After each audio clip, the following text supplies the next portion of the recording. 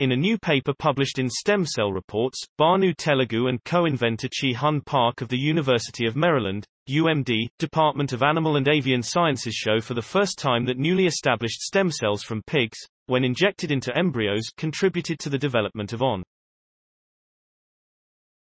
Telugu's startup company, Renovate Biosciences Inc. RBI, was founded with the goal of leveraging the potential of stem cells to treat terminal diseases that would otherwise require organ transplants, either by avoiding the need for transplants altogether or creating a new pipeline for growing TR. With the number of people who suffer from organ failures and the 20 deaths per day in the US alone purely from a lack of available organs for transplant, finding a new way to provide organs and therapeutic options to transplant patients is a critical need. In this paper, Telugu and his team are sharing their first steps towards growing fully transplantable human organs in a pig host.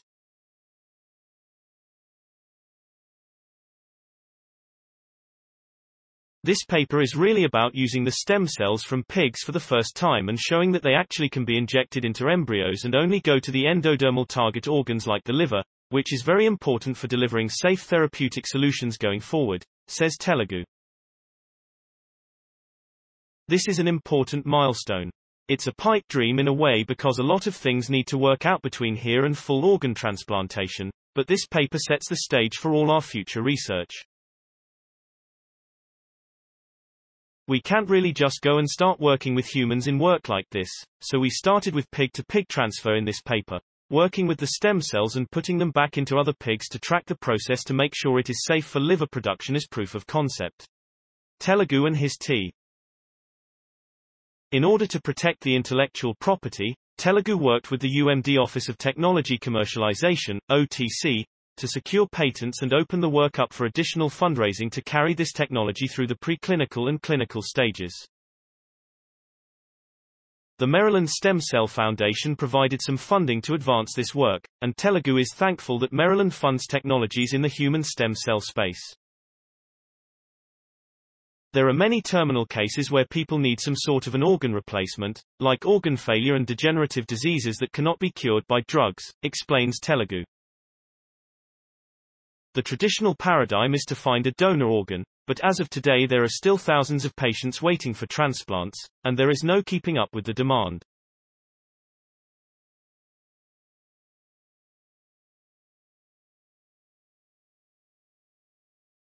Researchers have thought for a long time that stem cells could help solve this problem, and these stem cells have the ability to go into a specific organ as opposed to those that go into any lineage.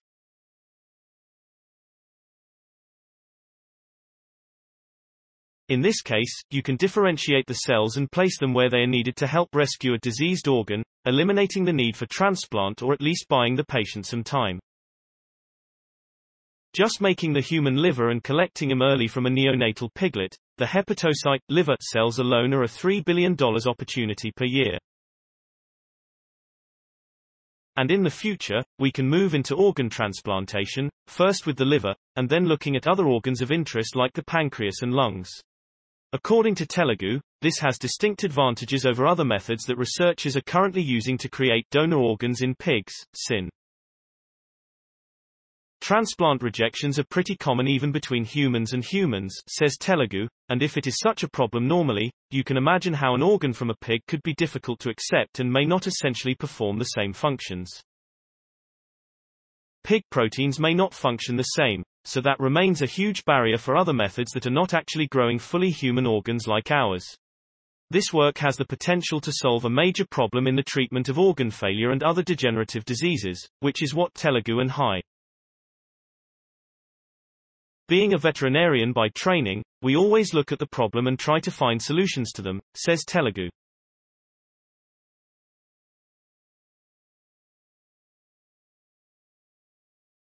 Most animal scientists operate by looking for solutions, so integrating research and entrepreneurship to get this to the market where it is needed is essential.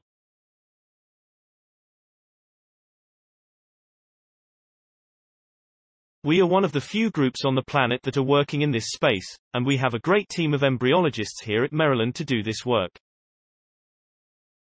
We are uniquely positioned to accomplish this with both genome editing and stem cell biology expertise, and being able to prove the concept with this paper is a great first step towards our goals.